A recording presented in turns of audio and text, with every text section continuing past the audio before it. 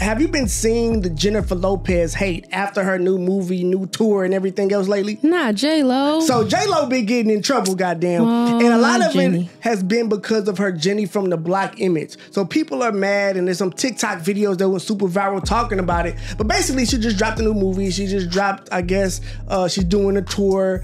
People were talking about how really the tour was doing kind of bad, that it have been having to cancel dates. The movie apparently is terrible. I haven't seen it, but that's what the streets have been saying. And also, it seems like her street cred has been called into question.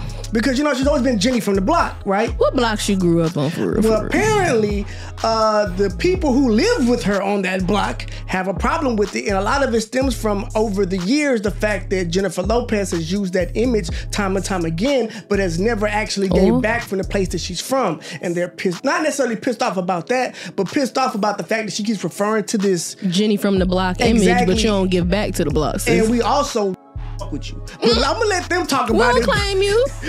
I'm gonna let them talk about it because goddamn, are they have a problem with Jennifer. So this is a clip, I guess, from and then also she's an old star. Yeah. And she is trying to be relevant in this new world of social media and has been doing a bad job of trying to relate to people or be relatable. And she's trying to use that Jenny from the Black storyline. And also they've been posting content to kind of, you know, promote her, promote the video, promote her tour, promote everything she's doing. Yeah. And it's just, in this day and age, not ringing true. You could have got away with this in the 90s, 2000s, maybe even 2010s. But now, if it's not we can real, pull up receipts. That's the problem. So this is the video that got one of the videos that got social media tripping, and I'm gonna show you the original video, then show you what the streets have been saying. Oh Lord! I like taking my hair out like this. It reminds me like when I was 16 in the Bronx, running up and down the block. A crazy little girl who used to be wild and no limits, all dreams and So basically, people are irritated. Yeah, that's not giving genuine. It definitely feels fake. It seems like she's reaching, I gotta get my hair clean.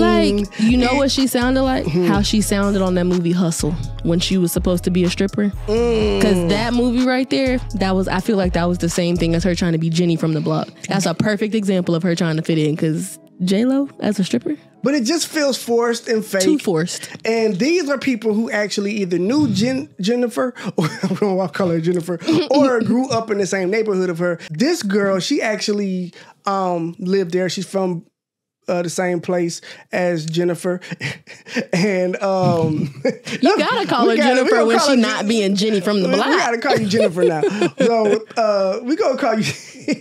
So this is a lady who actually, you know, lived in that neighborhood, grew up around in the same area, and she got a problem, and she gonna express how people really feel about her where she's from. Like receipts. Exactly. I truly have left this woman alone for years. I have just been annoyed in silence since high school. And guess what? I'm a Puerto Rican woman from the Bronx who went to the same high school as you, and you're lying.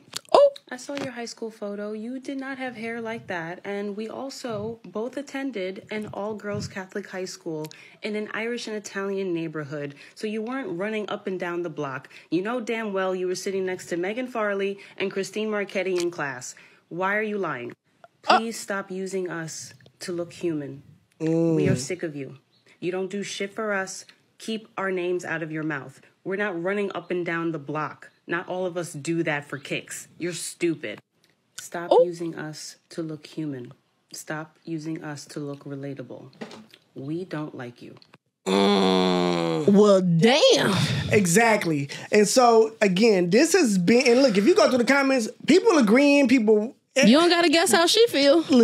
Exactly. Shit. So this guy, she actually came to his school one time, and he talks about, you know, and his school is in that neighborhood. He talks about what happened, how it went. Again, this is just another first-person view of someone from her block, from her city. Saying that you came back and ain't do shit for the block. I'm going to give you some brief background information about where the block is and my story, just so you know what's going on. So fun fact about me, I used to go to the school that J-Lo's mother taught at, that J-Lo herself attended. It was Holy Family School in the Bronx. And notice how I said was. I'll get back to that later. I was not present when JLo's mom was there. She like just retired. And I believe the reason why she retired was because she won $2.4 million in a lottery. And she was like, bye, which is completely understandable. I also went to the same pizza place she would go to, Cross Bronx Pizza, because it was like just down the block. And I also went to the same after school program that she went to, the Kips Bay Boys and Girls Club. Went for like a couple months and I didn't like it, but that's another whatever. And as you can see here, the pizza place, the school, and the Boys and Girls Club are all on Castle Hill Avenue in the Bronx. And this is what I think she refers to as the block. Now on to the main event. It is 2002, if I remember correctly, around the winter time, leaving school. It's dismissal time. I'm walking down the stairs and I notice a huge crowd and I'm like, hey, hold on. First of all, I know she was older than him, way older than him at this point. Can we shout out the fact that Jennifer Lopez looks great because he looks older than her. Yeah, I thought he might have been an old teacher or something. Yeah, goddamn. Shoot. What's going on? I did not know who Jennifer Lopez was. I was kind of a nerdy child, and the music phase didn't really hit me until about the 8th grade. But from that day on, let's just say I knew who J-Lo was. So I make my way finally to the first floor, and as I turn the corner, I just see kids getting pushed, like punted into the building. Get back in the building by these two big men who are obviously bodyguards. I didn't know that. Next thing you know, I'm getting pushed also into the floor, and I like fell next to the staircase, and I'm just like, what is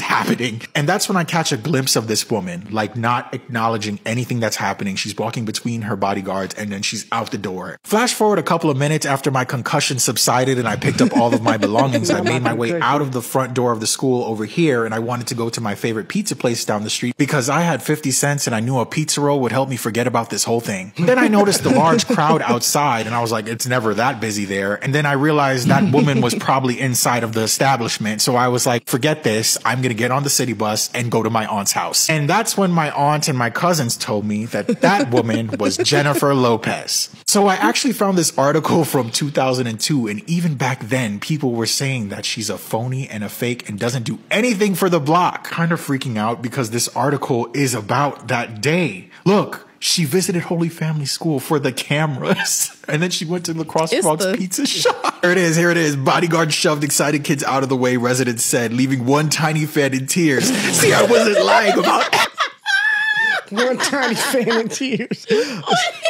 So it seems like for a long time, Jennifer Lopez has kind of been shitty to the place that she's from while also using it to brand herself. How you gonna claim it but not do nothing for it? Exactly. And allegedly there were multiple requests from like the school that she went to, and I think maybe some other businesses that she kind of frequented like that. But I'm not saying them, but just in general that like requested money or like to come out and support the community. Sponsor. And apparently she was never down for that shit. Wow. So I mean, if that's the case, then I could easily see where they come from and why they feel that way. And also, it's just, I don't know, something about it just feels weird when she does the Jenny from the block thing. Because it's not her.